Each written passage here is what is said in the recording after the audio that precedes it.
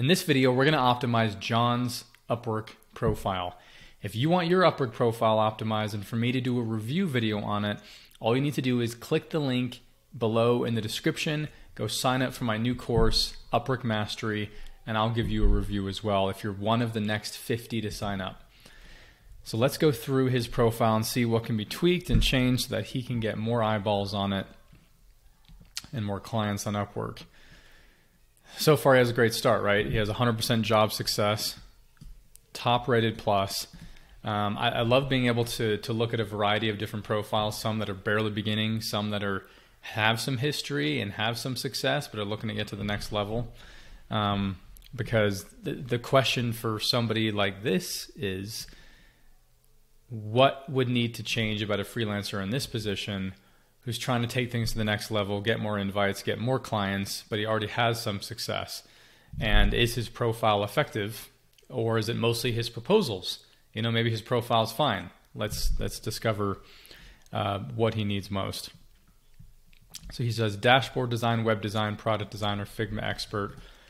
Okay, so he overall the job title's fine. If he wants to find jobs for dashboard design the most, then it's fine that that's first.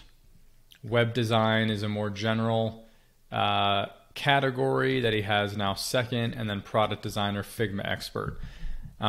So that's really up to him. He just has to decide what does he want to show up for the most and make sure that that is first. Going down to work history, about us page, redesign, Figma expert,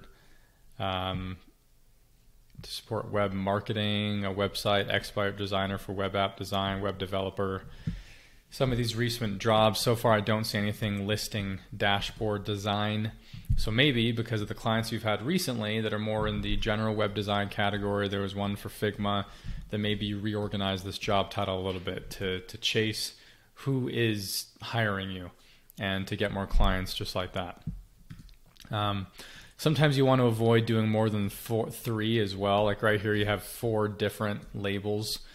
Usually best to just stick with 3. So if you do want to cut one of these and stick with 3 of them, that's something you just need to look at. But overall in your world, it's fine to just keep it very SEO friendly, just as describing exactly what you do.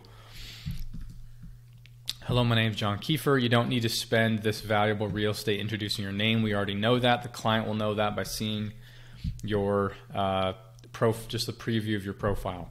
You don't want to waste any words in this first sentence, because this is what Upwork is going to show in the preview when clients are scanning through profiles. So get rid of hello, I'm John Kiefer. I'm a web designer and UI UX design consultant with over 15 years in web product design, helping small and large startup businesses find success online as a creative designer. That runs on a little long for the first sentence. Specialized in design. Okay, this is a fine supportive sentence, just outlining what you specialize in. With this first sentence, now this might be something you consider putting in your job title, UI UX design consultant. If you're trying to consult related to that and you want more clients with that, or just see what jobs are being posted the most for and consider putting that in your job title. Again, you don't need to say things like I am a, because that's already clear in your job title. You really want to focus that first sentence on what the client's goal is. I help small and large startup businesses find success online by creating a website that attracts viewers, visitors, increases conversions.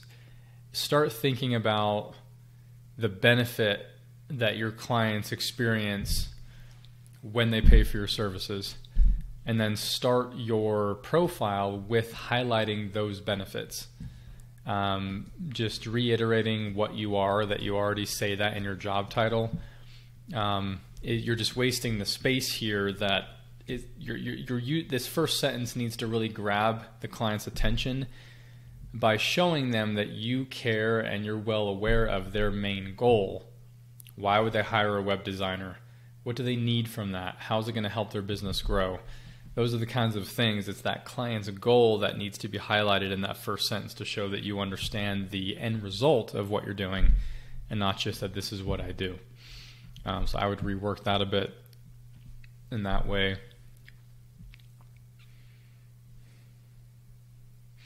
Okay, and this is fine, just listing out more details of your specialty and the technical skills that you have.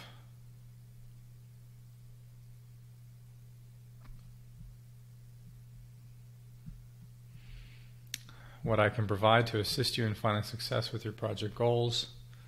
One-on-one communication. That's fine because some freelancers work through somebody else or an agency, so clickable prototype wireframes, good. This is nice and specific to what you do. That's part of your deliverable.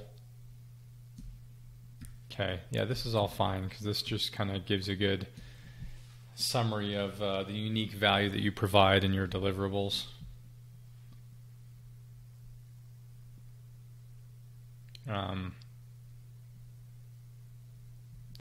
So yeah, really the most work in your about description is the first part, and that first part is the most important. Now, because you have this and you have this, I would consolidate this into one section. So there's just some organizational issues here with, here's some unique things you provide as part of your deliverable. Here's more like some claiming to have certain soft skills, ability to create wireframes and prototypes, and then you say again clickable prototype wireframes. So there's some redundancy there. These two sections I think just need to be consolidated into one clean section that really go into the unique value you provide and some more details of, 5 or 6 details of what is a part of your deliverables.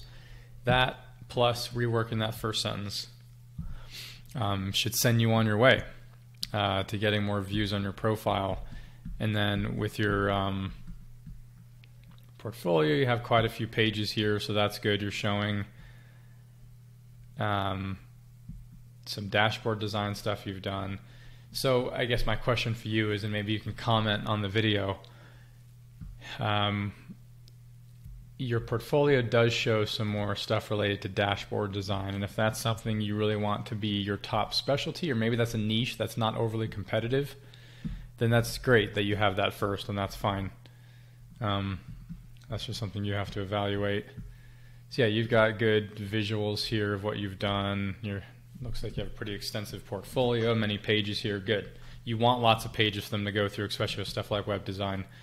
And if there's anything that shows the results, any analytics and graphs that show the result of your web designs, definitely include those in your portfolio. And yeah, and you have these other sections filled out fine. And then the other thing missing would be a video. I'll always say that to any freelancer that doesn't have a video. Make a video so the client can connect with who you are, your personality, your energy, and also it provides you an opportunity to teach something about what you do and show that you really know your craft and also are willing to provide value in that video itself. It can be 2 minutes, 3 minutes, 5 minutes. Mine's about 7 minutes on my profile. So not a lot of freelancers are going through the effort to make a video. If all you have is your web, I'm shooting this video with a webcam on my computer and a $100 microphone. It doesn't take much. I mean, I shoot videos on my phone too. It doesn't take much to create a high quality video these days. You don't have to hire a production crew. You don't have to have a fancy camera. You don't have to hire a video editor. You just turn on the camera and talk, make sure the lighting's fairly decent, and you have good sound, which honestly your iPhone can pick up pretty good sound, and just get something up there. And if you want to spend some money hiring an editor to just throw in some visuals, then all the better. But something is better than nothing when it comes to having a video on there, and it does make a difference, and it's something you can point a client to in your proposals, and it will help you stand out. So that's it for today's video. Again, if you want your Upwork profile reviewed, be sure to click the link in the description to the Upwork Mastery course. It's only $37 right now for the next 50 that sign up, and I will offer you a free Upwork profile review along with it. All right, have a good day.